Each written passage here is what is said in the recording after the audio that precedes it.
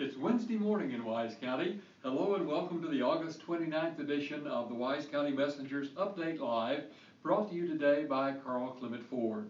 Be sure and check your copy of All Around Wise in your mailbox and on newsstands today for our fall sports section called Friday Night Lights. It's free all over Wise County today. And now the news. The United States Department of Agriculture has issued a disaster declaration for Wise County due to the drought conditions. Wise is one of 5 counties designated as primary disaster areas, along with Dallas, Denton, Parker, and Tarrant. Farm operators in both primary and contiguous counties are eligible for low-interest emergency loans from the U.S. Service Department. It's in addition to the livestock forage program, which offers relief for grazing losses due to the drought. For more information, contact the Farm Service Agency in Decatur. Outdoor burning is still prohibited in Wise County. County commissioners did tweak the document Monday for its renewal. The full burn ban was renewed for 30 days through the end of September. The renewal includes a clause, however, effective immediately, allowing County Judge J.D. Clark to lift the ban or revert to the red flag no burning fire danger ban based on the weather. My recommendation is to extend the current burn ban for 30 days, but if we do get another significant rain event come through, we could either revert back to it or kill it, said Wise County Emergency Management Coordinator Cody Powell. The 8th annual Taste of Wise is 5 to 8:30 p.m. Thursday at the Decatur Conference Center. For $10, you can sample food and drinks and appetizers from restaurants all across Wise County. There will also be live entertainment, door prizes, and cash giveaways. The event is split into 2 different sessions, 5 to 6:30 p.m. and 7 to 8:30 p.m.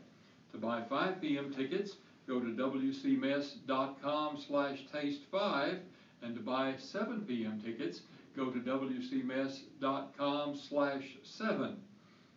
You can also buy tickets at the door. Entertainment will also be provided. Cruise nights on the Wise County Courthouse Square is this Saturday night from 4 to 8 p.m. Registration is from 4 to 7 p.m.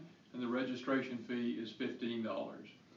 And now last night's volleyball results. Bridgeport rallied to beat 3A powerhouse Peaster in 5 sets.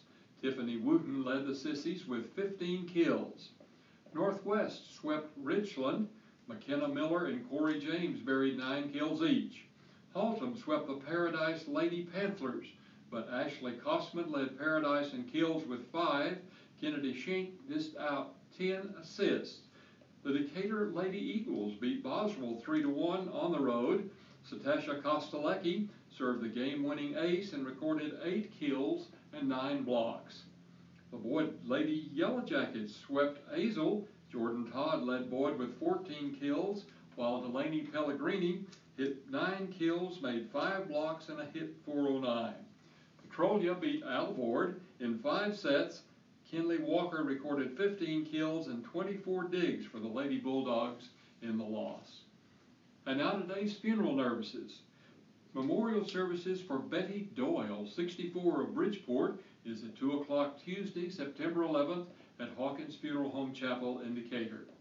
Service for Susan Ray, 63 of Runaway Bay, will be held at a later date.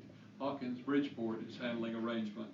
Funeral for Jerry Doss, 79 of Fort Worth, is at 11 a.m. Friday at Hawkins Funeral Home Chapel in Boyd, with burial in the Boyd Cemetery. And service for Chan Stewart Horn, Sr., 73 of Springtown, is pending at Jones Family Funeral Home in Bridgeport.